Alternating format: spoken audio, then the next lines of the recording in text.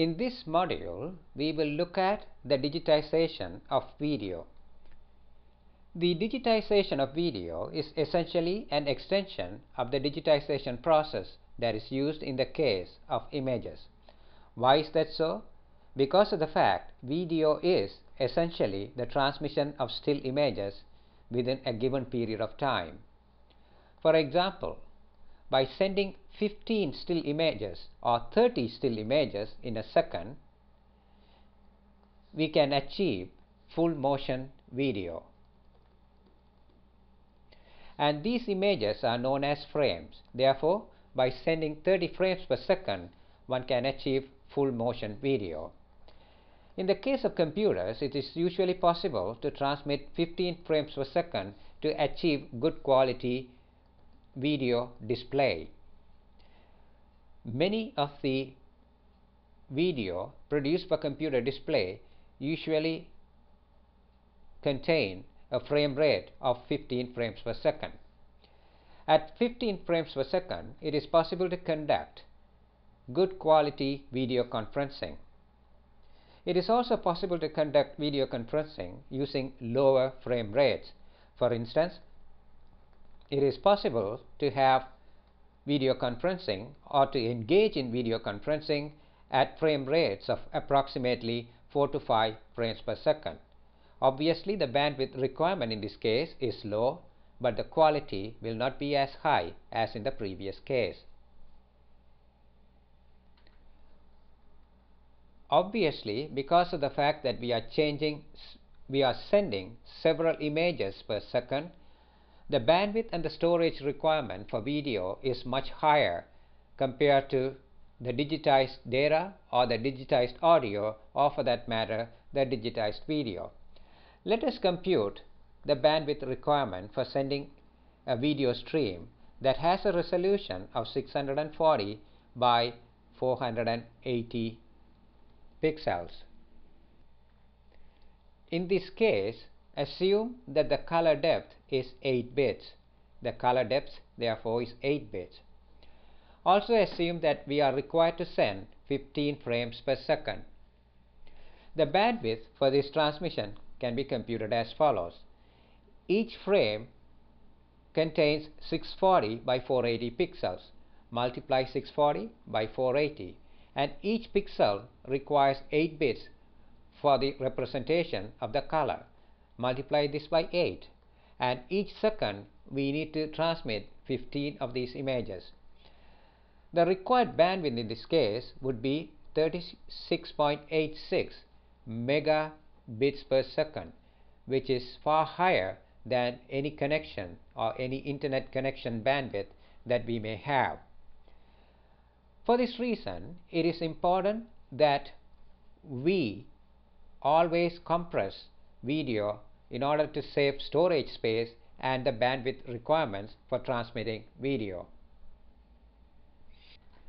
There are different compression techniques that are used for compressing video. The popular ones are, for example, MPEG-1, MPEG-2, and QuickTime. Incidentally, MPEG-2 is the technique that is used for compressing video and storing them on DVD discs.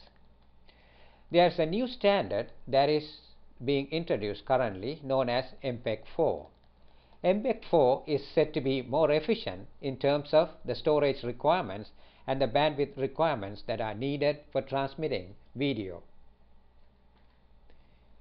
It is also said to yield better quality video at lower bandwidths. In most cases, the video that is compressed using these techniques are distributed either on DVDs or they are distributed on CDs to be played on computers. Those that are distributed on DVD discs could also be played on DVD players. There is another form of compressing and delivering video. It is known as streaming. In the case of streaming, the video is not only compressed, but it's also streamed. What is streaming? Streaming ensures the correct display of the frames in the sequence in which they were supposed to be displayed.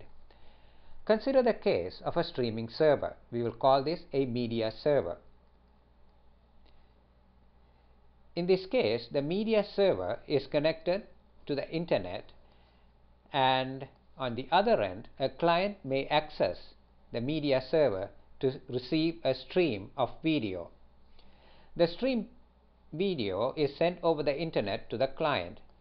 At the client side, a media player such as the Windows Media Player will receive the stream and display the stream on the computer screen.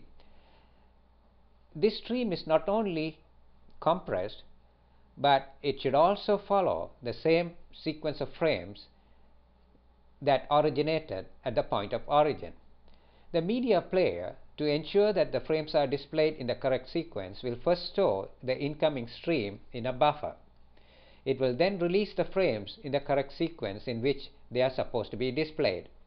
This is the reason as to why sometimes when the connection drops in speed, there is a disruption in the display of the streamed video. It is only when the required number of frames are assembled in the buffer, the frames are then displayed on the screen. Some of the popular streaming formats are: number 1, Windows Media Video WMV, and the Real Media format. The Real Media format often has the extension .rm, whereas the Windows Media has the extension WMV. The third popular format is the QuickTime format. Once again, let us review the three formats. First, it's the Windows Media Audio. That's the first format. Second one is the Real format, and the third one is the QuickTime format.